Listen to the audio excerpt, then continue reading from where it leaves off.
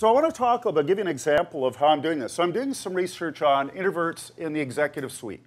So I presented this at a couple different locations in the last month, and I'm just going to show you an example of what I mean by this, okay? So I'll show you by, so one of the things I start off with is I interviewed for the Globe and Mail General Martin Dempsey, who's the chairman of the Joint Chiefs of Staff, till about a month ago in the U.S., a four-star general, the most senior general in the world. He sits behind Obama when they talk about war, okay? So he said something very interesting, that generals fight the battles of their youth.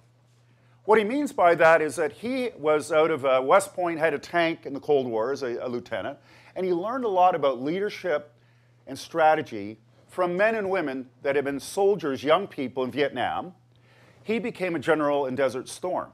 The point is the strategies of leadership and of war were very different between Vietnam, the Cold War, and Desert Storm. Is that a fair statement?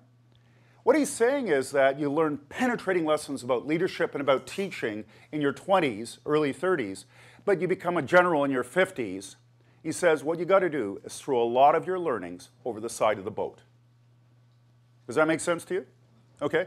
So I will talk to, and I say this to executives who are older, and hearing is going, and they agree. And then what I say to them, at this point, in groups of 3, discuss a lesson you've had to throw over the side of the boat from your 20s. So if you guys were older, there's a bit of gray here, I would ask you in groups of 3 to discuss that idea. What I've done is present an idea in 2 minutes. Now I'm going to have 2 or 3 minutes of you discussing that idea. And I do it in groups of 3 because like when we teach our IMPM, IMHL, and so on, we have round tables, so there is no front of the classroom. Here, there's clearly a front where I'm the authority, I'm in charge, you're not, and the room reinforces that thought. Where it slants down to me as the font of all knowledge and truth, right? Which is silly, but that's the way it is. Flat floors, round tables, you've got to get that right, there is no front of the classroom. So Henry Mintzberg, who's our most famous professor probably at McGill, one of the great gurus in the world of management, he gets up at the front of programs and says, Karl and I have PhDs, we've written books, and that's good, but your knowledge is as valuable or more valuable than our knowledge. And when Mintzberg says that, everybody goes, wow, that's incredible. So if he says it, means that I've got to mean it even more. So in our classroom, we have that setup which says there is no front, there is no one place of knowledge. This classroom is contrary. So to break that down a little bit, I have in groups of 3, and why I choose 3 is because you can hear each other, and 2 may be too much pressure on one person to perform, where 5 or 6, someone's going to get lost in the shuffle. So that's why I use 3, because you can hear each other, and it allows the introverts an out, the time to think a little bit, while someone else, the extroverts, jump right in. So what I would normally do is have you discuss this, and I'll have you do a discussion in a minute, and then what I do is I then share a couple lessons I've had to throw away. One is when I worked for IBM, information was power that I would hold close to my chest, because then I can manipulate you as a manager. But what I say in today, in the world of Google, I can't do that anymore. In fact, what we're doing in big companies is sharing information. I interviewed the CEO of Uber last night for my radio show.